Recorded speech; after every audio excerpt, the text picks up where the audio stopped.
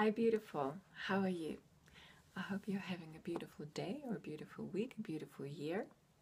And today I wanted to share with you a significance and importance that I feel in having an altar in your house, in your room, wherever you live or spend most of your time.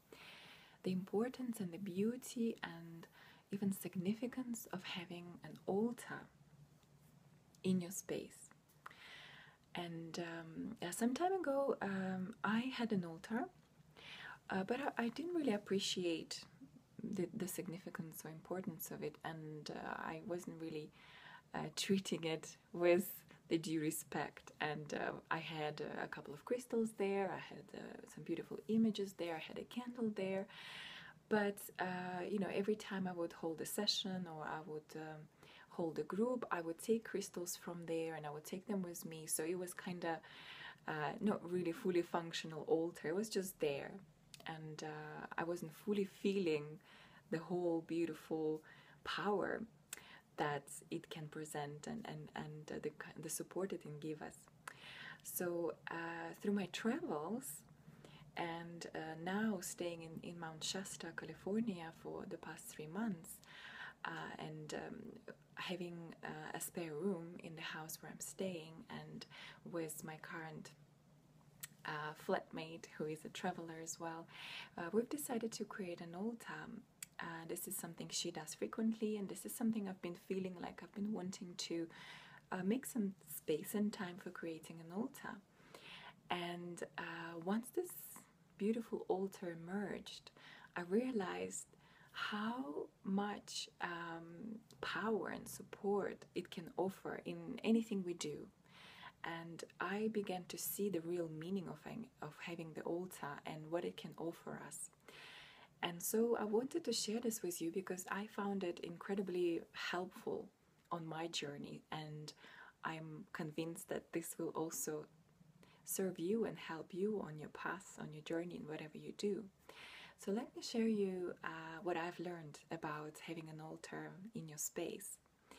So first of all, I realized that having an altar, it's like having a constant blessing for everything you do.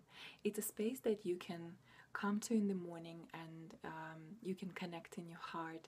You can ask for help from your guides, from universe, from whoever you connect with, for the things you have to do on that day or that week, or your big projects or your desires, your ideas, or anything you would like some help with or support with, can be anchored in this physical altar. An altar would normally have beautiful symbols, beautiful pictures or crystals, and the beauty of it, you can create your own altar. You can be your own designer of how you want your altar to be. So for example, here in this space, we didn't, because we're traveling, we didn't have many things handy. So we just probably had like a couple of crystals or a candle and a couple of pictures. But the beauty of it was that we allowed the altar to emerge. So we placed the candles that we had, we placed the couple of pictures of saints, or I had a picture of an angel that I resonate with that I put there.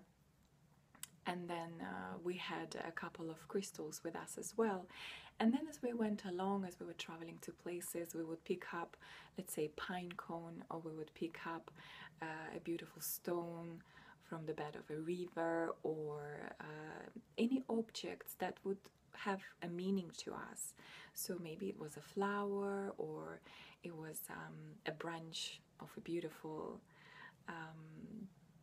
new tree. Yeah, so each of this was a representation of something significant to us. So whether it's a new life, or whether it's beauty, whether it's grace, pine cone that I have with me here now is a representation of the opening of a third eye.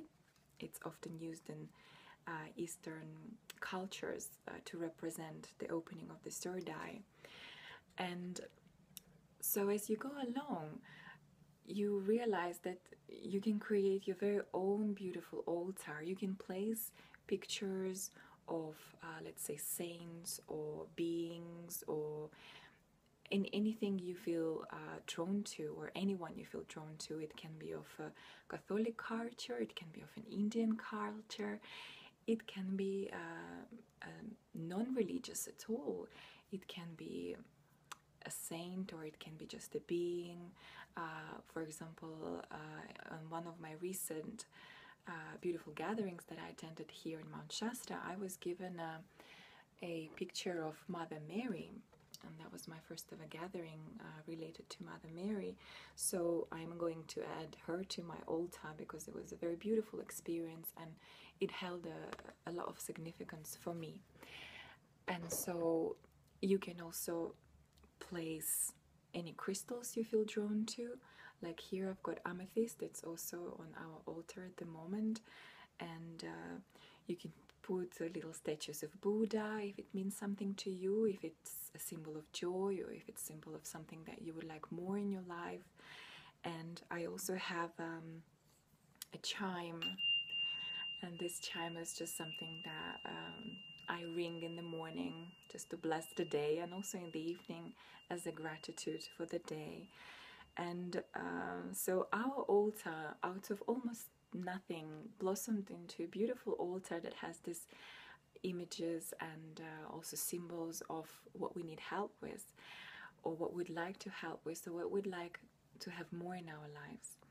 And also what we started doing, we started writing prayers, which is either asking for help to universe, or to perhaps you may be connecting to special saints or angels, or again beings of light, or your guides. And you can always write a prayer, like for example here is a small prayer, so you can put it under the picture or image of a saint, or whatever image you have there, or you can just roll it and again place it somewhere next to a picture to take your prayer up there for it to be manifested. You can also write an affirmation that you already have something, or you already are somebody who you would like to see yourself. For example, I am a confident and powerful being, which of course you are, but you might not feel this way at this moment. So you might want to write this affirmation and put it there on the altar for it to be taken up there and manifested for you. And if you need help with anything, you can also do, you can put the crystal on top of your prayer, and then the crystal will be anchoring this energy and will be holding space for this beautiful wish of yours, desire of yours to manifest and become a reality. So the altar is actually a very magical, divine opportunity for us to first connect with higher realms and receive and keep receiving and holding this beautiful supportive energy from up there or from within, and also to anchor it in a physical space, to anchor it through the symbols that mean something to you, to anchor it through the presence of these beautiful beings of light that are represented on the images or pictures, and any other objects that have a significance to you. So yes, I found, for me, it was an incredible revelation of how much comfort, how much connection, and how much assistance in anything you are doing.